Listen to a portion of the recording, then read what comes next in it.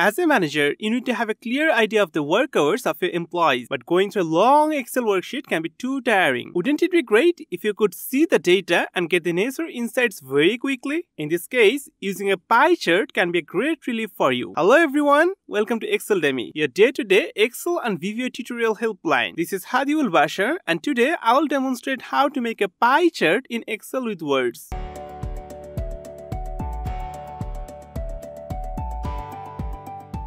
For this video, I will use Microsoft Excel 365. Consider the employee working hours dataset. We have the names of the employees in column B and their respective work hours in column C. Now we are moving to the Making Pie Chart worksheet. Here we will create the pie chart. Select cells B4 to C10. Move to the Insert tab. In the Charts section, click on Insert Pie or Donut Chart. This will open different options for the pie and donut chart. In my case, I will select the 2D pie chart. This is a basic view of the pie chart. Now, I will customize this pie chart. You can do this in two ways. Select the pie chart, move to the Chart Design Contextual tab. From the Chart Layouts, click on Add Chart Element. Here you will find different options to customize your pie chart. Alternatively, you can click on this plus sign, which is the chart elements, and customize the chart using these options. To clearly understand the data, I will check the data labels. To check out the available data label positions, click on this arrow. From the options, I will choose Data Callout. Here you can see that the work hours are presented as percentages in these data callouts. You can change the position of the legends too. To do so, move to Legend and click on the arrow. Here you will find different options to place the legend.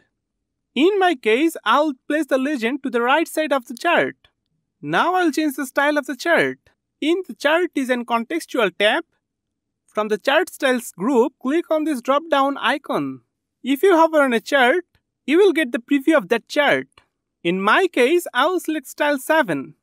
Great, the chart is looking really nice. Let's explore the other available pie chart options. I will try out the pie of pie and bar of pie charts one by one. First, I will create a pie of pie chart.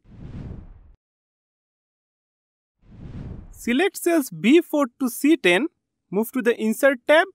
From the Charts section, choose Insert Pie or Donut Chart. Click on Pie of Pie Chart. As a result, a pie of pie chart is created. Now I will add the data labels. Move to Chart Elements and check the data labels. This time I will try out style 5. Here you can see this slice of the pie chart is broken down in a separate pie chart. Here work hours of Jack and Leo, that is 10 and 8, makes 18 in this slice. In this way, you can use the pie of pie chart to highlight a slice in a separate pie chart. This time, I will create a bar of pie chart. Select cells B4 to C10. Move to the Insert tab.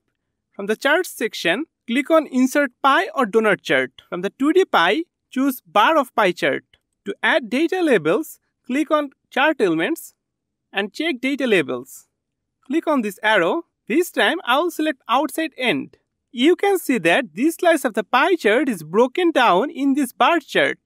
That's why you can use the bar of pie chart as an alternative to pie of pie chart. I have demonstrated the step-by-step guide for making a pie chart in Excel with words.